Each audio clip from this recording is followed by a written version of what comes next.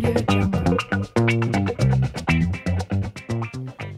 everybody, welcome to the Art of Comics. This is your host, me, Andre Salazar, and I am super stoked to talk to y'all about Frank Miller, Ronin, the Gallery Edition book, this beast.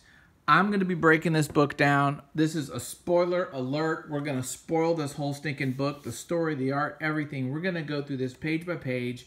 It's going to take a couple episodes. We're going to break it up into parts so it can be digestible. We're going to talk about this amazing book. Here is the original. This is back in the day. And now look at it. We're going to look at all the original art. This is such a great story and such a great art. I'm really excited to talk to you guys about it. And I hope you guys really enjoy this. I spent a small fortune on these books. And so I've never gotten these before. And I'm really stoked to like go through it. And I'm kind of just going through this right now with you guys for the first time. A couple of things. This was done, this is published by DC. This was before Dark Knight Returns. So it's like 3 years before Dark Knight Returns, he makes Ronin. Okay, so this is after his stint at Marvel. This is after his big Daredevil run. And he makes this book. He basically goes off, learns some new styles. He wants to integrate kind of the Japanese kind of artwork. We're going to talk about Lone Wolf and Cub. A lot of influence on Lone Wolf and Cub. Also, he's using all European influences. We're going to talk about Mobius. When you go through this book, you're going to see there's a lot of Mobius and there's a lot of Lone Wolf and Cub. And I see that at least. And we're going to talk about it and we're going to go through it. And this is an amazing book. I'm so excited. So without further ado, in the Art of Comics, let's just get on it right now. Okay, here we go. Part 1. This book is 13 by 20 inches. He drew the comic on bigger paper than usual, the 11 by 17. So he's using big paper. He's going big, and that's why this is a beast. Now, this is produced by Graffiti Designs, which is, originally they kind of did t-shirts, mostly kind of licensed material for t-shirts, right? Then they started doing these gallery editions, which are very similar, homologous to the IDW books that Scott Dumnier has been doing, right? So Scott Dumnier is doing the IWE books. IDW. Sorry, I've got AEW on my mind because of wrestling. IDW Books has artist editions. Graffiti Design has gallery editions. Same thing, guys. Except, not all of them, but a lot of the books with these gallery editions have the entire book. So this one has it. Dark Knight Returns has all the pages. So does League of Extraordinary Gentlemen. And I don't know what other ones. But some of these books have the complete story. You're not missing any of the pages. And I think that is super epic. Not that you'd want to necessarily read this in this format straight up. But I think it's super cool you get to and you can. To me, that actually is a big selling point. So big props to these guys for going into this world. Because I love this book so much. I'm so glad I got it. And first off, let's just talk about the end page. End page is a little composite of two different images. You have this, again, I think it's kind of Mobius feeling. And then there's this image here, which is, you're going to see shades of Sin City big time. This is before Sin City, right? This is before all that. So we're going to see a lot of that kind of feel.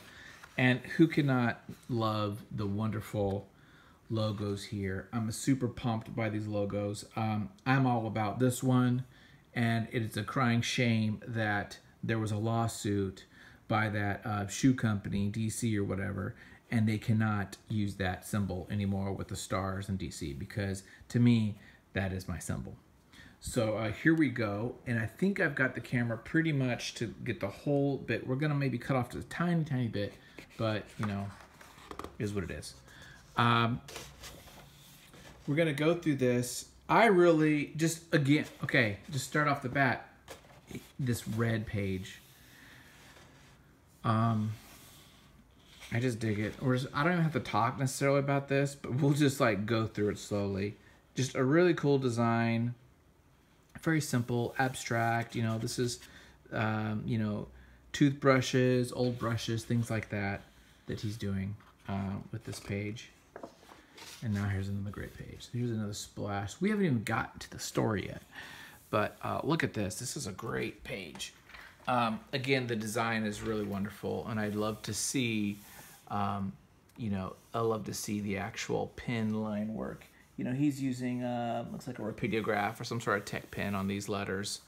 And that's here too. I think most of this is some sort of a tech pen. He could be using rapidograph, maybe a crow quill, but I would say probably not, although that maybe looks like it could be crow quill. So he might do that, and then these big blocks of black. Again, this reminds me a lot of that early Sin City stuff.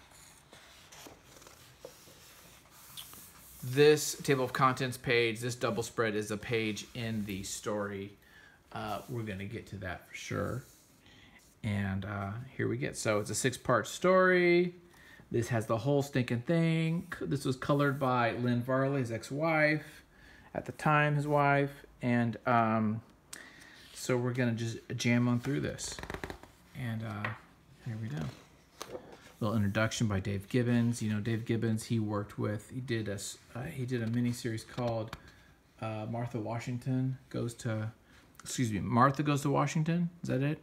Comment below on what that is. I think it was Marcia Goes to Washington. There was like a couple of different ones. I think it was a sequel. Marcia Goes to War or something. Or Martha Washington Goes to War. Comment below on that. Give me a little comment on that. I'm not sure on that one. I'm not going to go look it up. Okay. Book 1. Actually says not scanned from the original art, so this one's not from the actual art. Let me move this up just slightly, a bit like that. There we go. But I love his cross hatching here. You know, there is no straight line that's giving any kind of outline. It's all it's all cross hatched, and we're gonna see a lot of this kind of stuff that he's doing. You know, I'm assuming he probably penciled all this down, of course, first, and then went into it. Okay, page 1. Here we go. How are we doing on the camera? Yeah, we can see pretty good. Okay. So it starts off the story. I'll spoil a little bit of story as we go. It starts off in this feudal Japan era.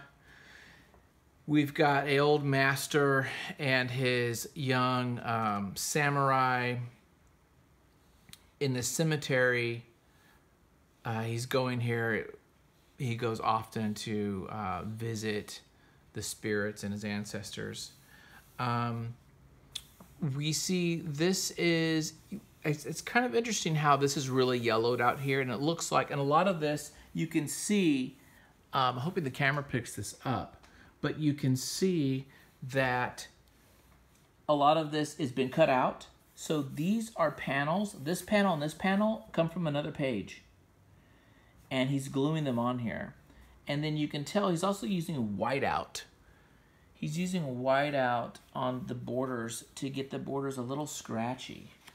And I thought that was interesting. So I'm not in it. Let's go to the next page. We see this a lot. So these opening sequence here with the combat with these assassins that come at him. By the way, this scene here is so much like Lone Wolf and Cub, like big time. These guys with the kind of basket helmet, Lone Wolf and Cub, this is like straight out from that. First thing I took away from it. All brushwork, looks like, and some of this action reminds me too of like Daredevil, you know, some of the Daredevil he would do. So you've got that kind of like feel to it. And he does a great job of volume, and it's because he's breaking down the shapes, kind of like a Bridgman art, breaking down the muscles and shapes to give these values and give it kind of this blocky feel. John Romita Jr. does that really well too. It gives it a good volumetric kind of look at the art. But yeah, if you look at these panels are all cut out and they're pasted. I'm not sure if Frank kind of reorganized it and had like, you know, kind of looked to see what was going on or why, but for some reason he did them in these strips and then he decided to paste them down on this board from DC Comics, right? 75 Rockefeller. I love to know the reasoning. Again, he's using whiteout, but he's not using whiteout to necessarily like make the border straight, which I've seen like Bill Sienkiewicz do. He's using it to give more texture. He's using the whiteout to give it more kind of organic energy and a rough line, which I thought that was interesting. Why not use more black to do that? But yeah, so that was kind of cool. And this is all, of course, lettered on the board. You can tell he's kind of fixing up the things. This is some great action, the positioning of it. And now he's kind of playing around with different effects though, right? So we also have this here where he's now using the splatter, you know, again, toothbrush or old brushes to kind of give the ink splatter and this high contrast. But it's not black. He's using lines. You know, he's using these kind of thick lines. And honestly, when you look at this, it looks like a marker. I could be wrong though. I could be wrong. But I would say it almost looks like a marker. Like, looks like a damn Sharpie. It can't be though. I don't know. So just because of the way the line kind of has that little, some kind of a chisel marker or something. That's my take. That's what I'm thinking. But you know, you get the thing, but you don't get necessarily his tools. So he doesn't break it down. What they need to do is do a little commentary, right? Like in my book, in Pride, Missouri, when I did the hardcovers for the Kickstarter, I had freaking commentary on all pages. I think that's kind of cool. Anyway, enough of that. Okay, so again, so he's playing around with these silhouettes, with different textures, and this is all this story about his this young samurai and his lord goes to a party. They defeated the assassins. I like this whole backgrounds. Really, again, evocative of these manga and Japanese artists that he's kind of like emulating. And then look at this background here too, where you have the background is this this kind of squiggles, just kind of squiggly thing like that. You don't see that. You didn't see that back then. In fact, I don't know where he would have saw this. Maybe some old like Mad magazines or something. So he's really playing with different styles. This could have been all black, but he doesn't do that. You know, he puts texture. It's just adding texture is what it is really. Oh, and I like this too. I really like the lettering in this. This is a great job of incorporating the lettering into the art, into the borders where it bleeds out. By the way, you can tell this is another one of those panels that came out from another page. So I dig that a lot. I just like the way that kind of like comes out. You know, a lot of times we just put a bubble or something like that. No, just bring it all out and just kind of break it into that panel. Works better. It looks like it's part of the art. That's masterclass stuff. So he's guarding his lord with the whore at night, but guess what? The whore is more than she seems. He is a demon.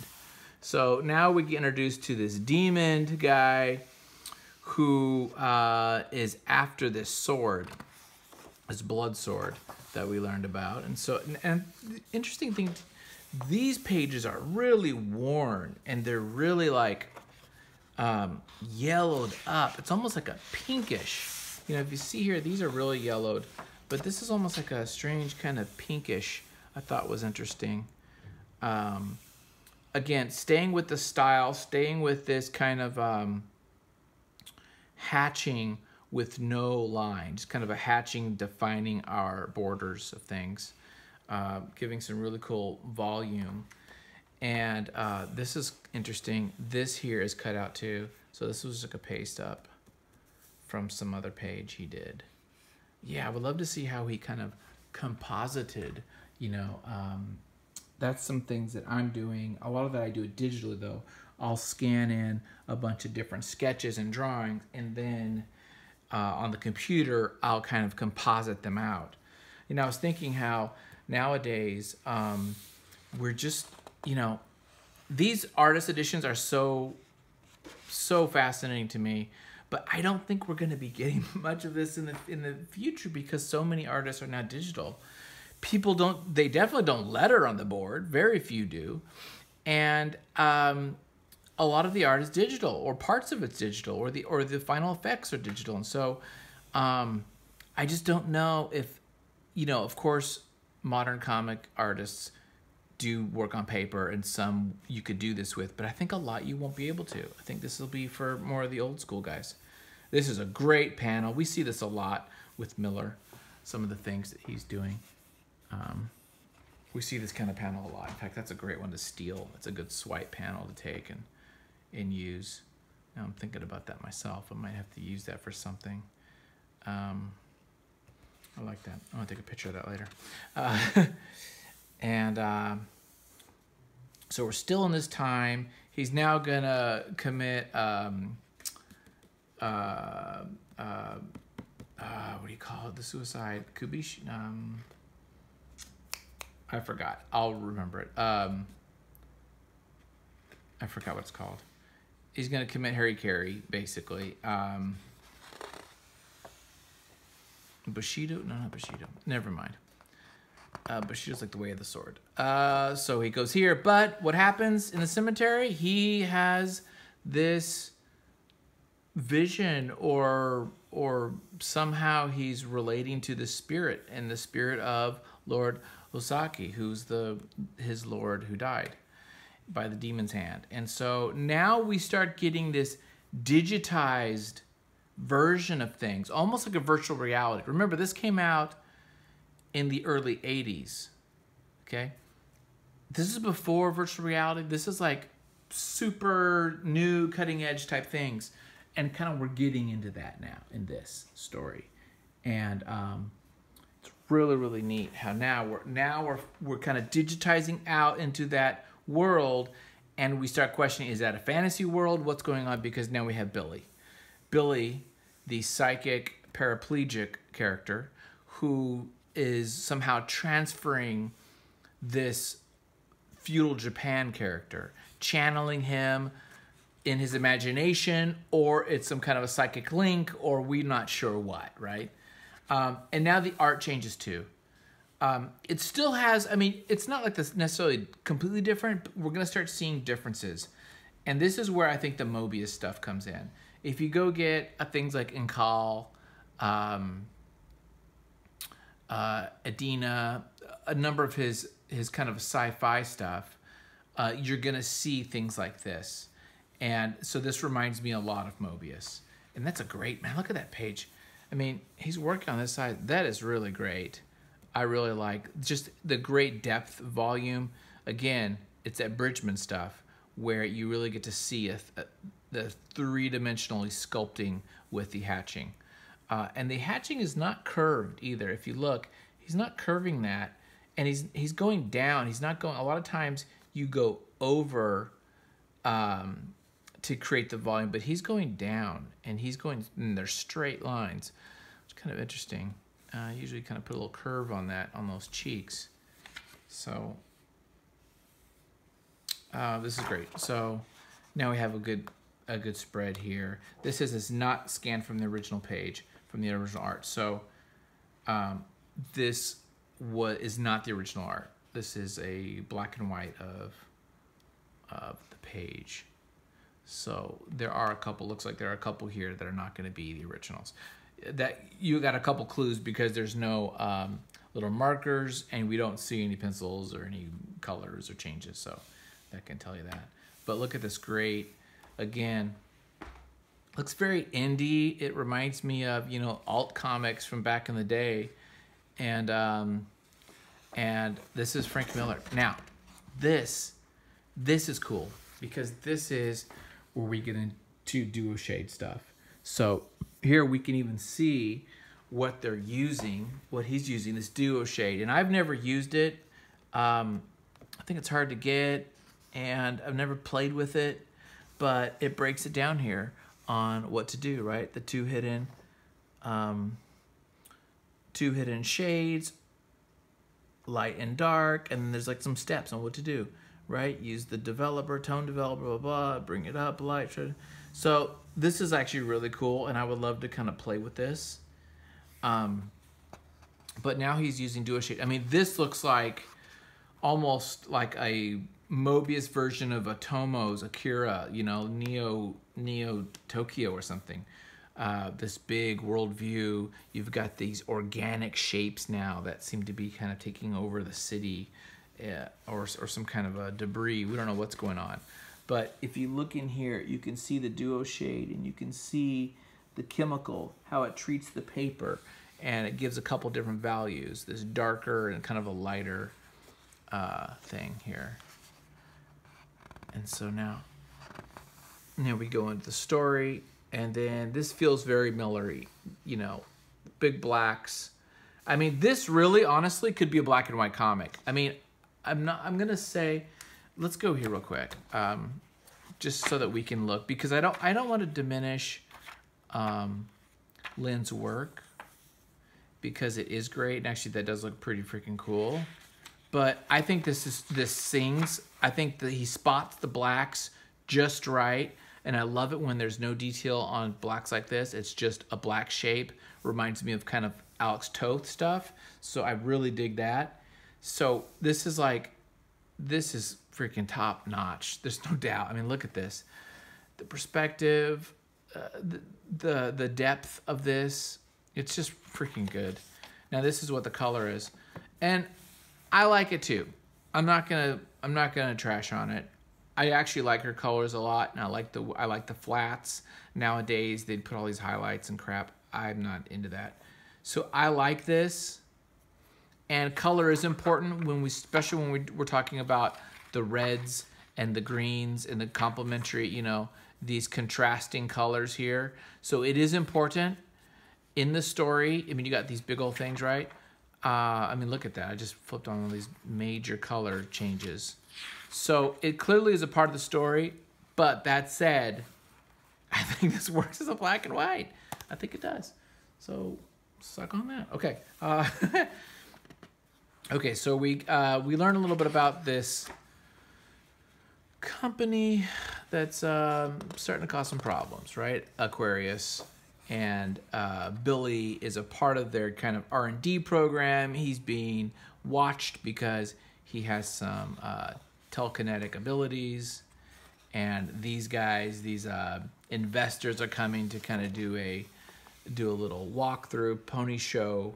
And one of the things they see is that Billy can use his mind to move these large mechanical hands and machinery. So he's got this telekinetic power to move machinery around with his mind, and so that could be really useful for a lot of things, including weapons, of course. He is not always on board with what's going on. A little bit of conflict with Virgo. Virgo's like the sentient AI that controls a lot of the functionality of the company. And so when he's kind of being a little lippy to Virgo, Virgo says, let's have a look. You're tired, Billy. Very, very tired. Why don't you go to sleep? Just sleep and dream. You know, knocks him out. So if Billy is ever obstinate, if he's being a little child, a petulant child, Big Bad Mama, the robot Virgo AI, you know, kind of like HAL 9000, puts him down. We're going to see a lot of that. We're going to see a lot of that kind of issues. And where does he go in his dreams? Boom. Now we're back to this world, right? And just the fact that these pages are so much cleaner. Although, okay, maybe that's because that's not scanned. I just wanted to look here. I was wondering if he was doing these. No, I can't make that assumption. I was going to say I wonder if he did all the Japanese things, this whole sequence, a different time. And he put them together, but I don't know. And are these all cut out? Yeah, that's cut out. That's cut out. Yeah. Certain one, these two are cut out together. So these certain ones he's cutting out. Maybe it's like a thicker paper. I'm just grasping at straws. Maybe it's like a thicker board, and then he just puts it on the DC page because it's bigger. I don't know.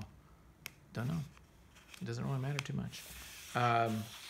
This here, a lot like Lone Wolf and Cub. And if you haven't read Lone Wolf and Cub, we will go over that because that's like top 5 of my comics of all time. So we're gonna go through Lone Wolf and Cub. Don't know how we're gonna do it, but we will do it. And you know, Frank Miller did some covers of the Dark Horse collections, so there's a connection there as well. I don't know why I really like that page, that panel right there.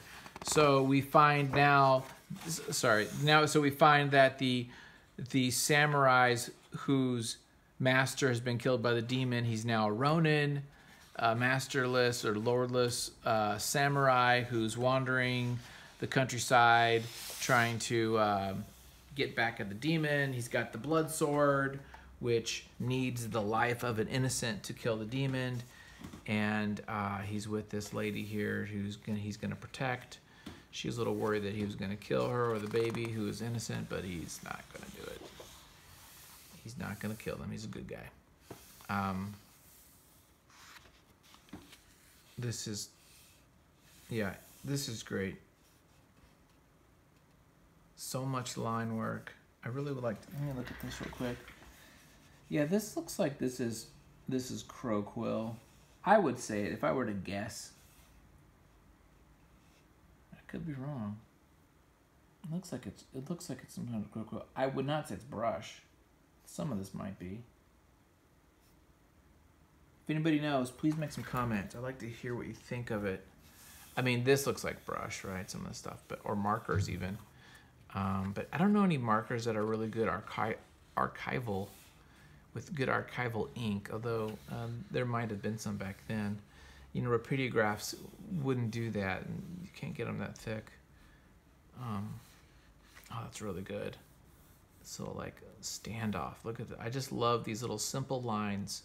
That's the kind of stuff I need to learn, I want to learn, is just simple outline, simple lines to just give you a sense of what that is.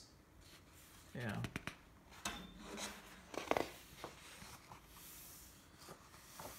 Here we go. These big monstrous panels are so hard for me to do the way he does it, and he does it beautifully. Notice this one is without the border. He does it borderless. Yeah, that's great too. They're just hard to know like how to compose it, right? Because like, okay, you want to get all the information. You don't want wasted space. But that's a challenge, right? It's a challenge to position things just right, to make sure it gets out. And you know things are coming out, so what's the most critical, right? But this is great stuff. I don't think he does this style necessarily again. Dark Knight Returns is very different. Sin City is much more silhouette, black, white. We don't get this heavy textured stuff again. I think this is his time to do this. And now we're going to the story. The Ronin is now found Agat. Agat is the demon. And so now they're going to have their little battle. And now, so we're adding the texture, and in the original, I think it's all red. I think these are all red pages. Yeah. Oh, no, I'm wrong.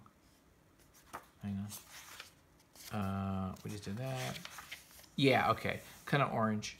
Yeah, they're all kind of orangey. We're going to see that in just a second. So, definitely Lynn is changing the color palette per scene. That really jumps out the scene. And then here's that page that was in the beginning too. This is beautiful. So big, just massive. I mean, each of these pages could be a poster, you know? Like, no joke. Like, yeah, it's really brilliant. He signs right there.